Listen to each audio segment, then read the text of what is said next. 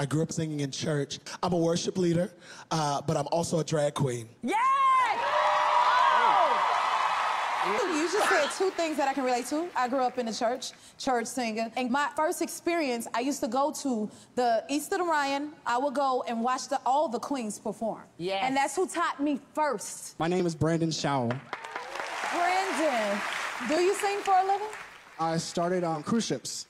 I know, right? Yeah. Let me sit up. Because you know I used to do cruise ships too. I think it was genius to take a country song, but put your influence of probably your upbringing. Yes. Because I sense that. Because I come from the same place. I'm from Inglewood, California. And I come from Chicago, so I can totally relate. Started out just like you on a stage like this, and then later I look up and Whitney Houston is presenting me my first Grammy. Yes. So I can totally relate to that. We're all still Americans, that is true, yeah. So wait it out, give peace a chance. Perhaps we'll all learn how to dance, and with one united voice sing hallelujah. Now it's your turn. Hallelujah. What am I about to do? Still gotta throw it because my...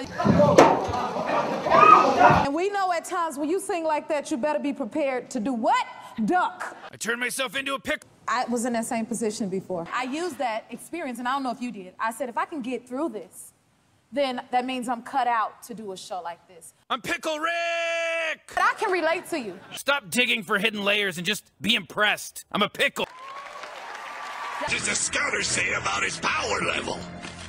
It's over 9,000! Mine too.